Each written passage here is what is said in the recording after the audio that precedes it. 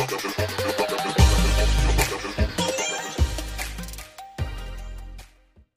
All, நான் உங்கள் லேக்கே. இது சாமானிய தமிழ். 37 குழந்தைங்க கிளாஸ் ரூம்ல உட்காந்து படிச்சுக்கிட்டு இருந்திருக்காங்க. அப்போ பார்த்தீங்கன்னா திடீர்னு ஒரு சத்தம். என்னன்னு டீச்சர்ஸ் எல்லாரும் போய் பார்க்குறாங்க. அப்போ என்னன்னா ஒரு பாம் பிளாஸ்ட் அங்கே நடந்திருக்கு. 37 குழந்தைங்கள 16 குழந்தைங்க அடிபட்டு கை காலெல்லாம் இன்ஜூர் ஆயிருக்கு. இது எப்போ நடந்ததுன்னு பார்த்தீங்கன்னா February 13th. எங்கே நடந்ததுன்னு பார்த்தீங்கன்னா காஷ்மீர் ஸ்டேட்ல புல்வாமா டிஸ்ட்ரிக்ட்ல நடந்திருக்கு. அதுக்கு அடுத்த நாள் பார்த்தீங்கன்னா February 14th ஜம்மு அண்ட் காஷ்மீர்ல புல்வாமா டிஸ்ட்ரிக்ட்ல அவந்திபுரா அப்படிங்கிற வில்லேஜ் கிட்ட பாத்தீங்கன்னா ஒரு பாம் பிளாஸ்ட்.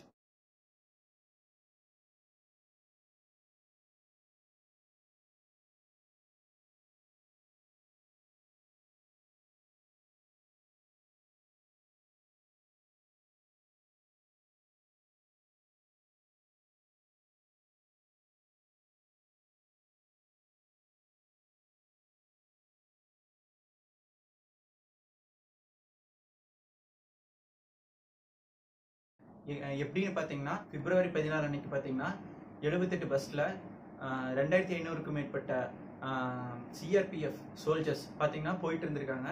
அப்போ அவங்கள அட்டாக் பண்ற ஒரு நோக்கத்தோட பார்த்தீங்கன்னா Jaish-e-Mohammad அப்படின்ற அமைப்பை சேர்ந்த ஒரு 22 வயசு பையன், அவன் ஒரு இந்தியன். அவன் பேர் என்னன்னு பார்த்தீங்கன்னா அதில் அஹ்மத் தர். அந்த 22 வயசு பையன் பார்த்தீங்கன்னா அவன் அவந்திபுராங்கிற வில்லேஜை சேர்ந்தவன். அந்த அவந்திபுரா வில்லேஜ் பார்த்தீங்கன்னா காஷ்மீர் மாநிலத்தில் இருக்கு. இதுல இன்னொரு விஷயம் என்னன்னு கேட்டீங்கன்னா அவன் ஒரு இந்தியன்.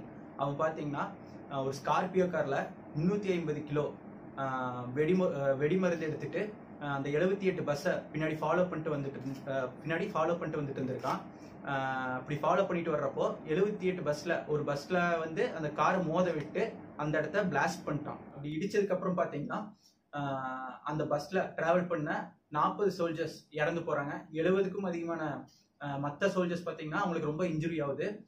இந்த பிளாஸ்ட பார்த்துட்டு மற்ற பேருந்துகள் இருந்த ஜவான்ஸ் இறங்கி வந்து அவங்கள ரெக்கவர் பண்ற டைம்ல அங்க பதுங்கி இருந்த மற்ற டெரரிஸ்ட் வந்து அவங்க மேல துப்பாக்கி சூடு நடத்துறாங்க. அதாவது கன்னை வச்சு ஃபயர் பண்றாங்க.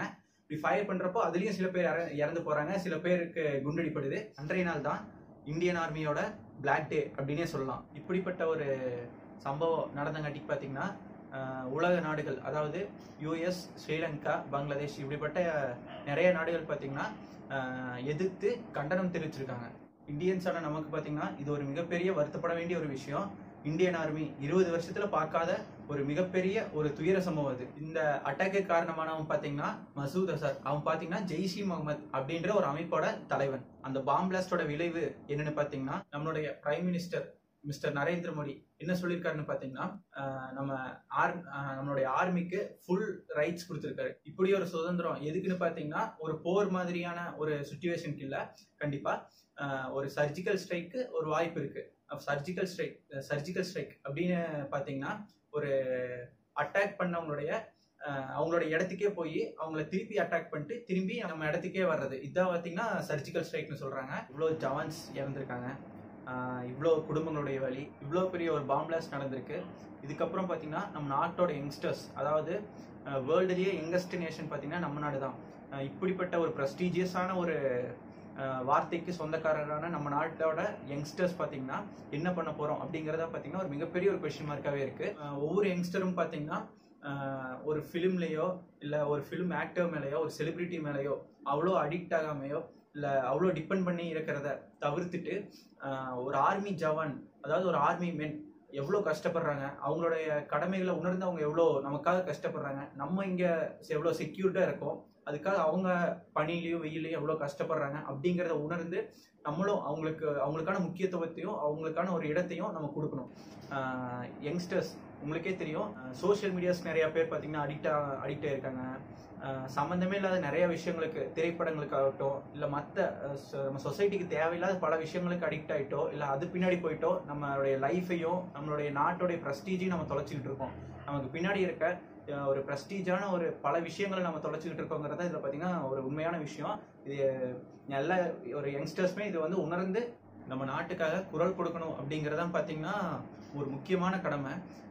இந்த மாதிரி விஷயத்துக்கெல்லாம் நம்ம எல்லா இளைஞர்களுமே கண்டிப்பாக ஒன்று கூடி நம்மளுடைய பலத்தை நம்ம காமிக்கணும். இவ்வளோ நாளாக பார்த்தீங்கன்னா இந்த மாதிரி அட்டாக்ஸ் நிறைய நடந்திருக்கு. இதுக்கெல்லாம் நம்மளோட கவர்மெண்ட் என்ன பண்ணியிருக்காங்கன்னா, அவங்க ஃபேமிலி மெம்பர்ஸ்க்கு ஒரு ஜாபோ அப்படி இல்லாட்டி குறிப்பிட்ட தொகையை மட்டும் தான் அலாட் பண்ணியிருக்காங்க. பட் இவ்வளோ பெரிய ஒரு அட்டாக் பார்த்தீங்கன்னா ரொம்ப நாள் கழிச்சோ நம்ம கவர்மெண்ட் இப்போ ஃபேஸ் பண்ணுது.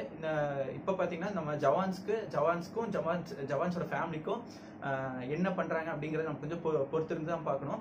கண்டிப்பாக பார்த்தீங்கன்னா இதை தாண்டின ஒரு நடவடிக்கை, அதாவது நம்ம நாட்டோட செக்யூரிட்டி மெஷர்ஸ்லையும் நம்ம ஜவான்ஸோட ஃபேமிலிக்கும் நம்ம கவர்மெண்ட் எந்த அளவுக்கு ஒரு பெரிய ஸ்டெப் எடுக்கிறாங்கிறது நம்ம அதையும் கொஞ்சம் பொறுத்திருந்து தான் பார்க்கணும். 40 பேர்த்தோட உயிரிழப்பு, அவங்களுக்கான நஷ்ட ஈடு தொகை இதெல்லாம் இருந்தாலும் நம்ம அடுத்து என்ன நம்ம வேலை அப்படிங்கிறத பார்த்து நம்ம கடந்து தான் போகிறோம். ஆனால் இறந்து போன 40 பேர்த்தோடைய தேசப்பற்ற மட்டும் மறந்து போயிடாதீங்க. நன்றி. ஜெய்ஹிந்த். அவங்க அம்மா அழுகுறாங்க, அப்பா அடிச்சுக்கிறாரு, அக்கா தங்கச்சிங்க கதறாங்க. 14வது நாள் அவன் தம்பி வந்துட்டான்டா மிலிட்ரிக்கு.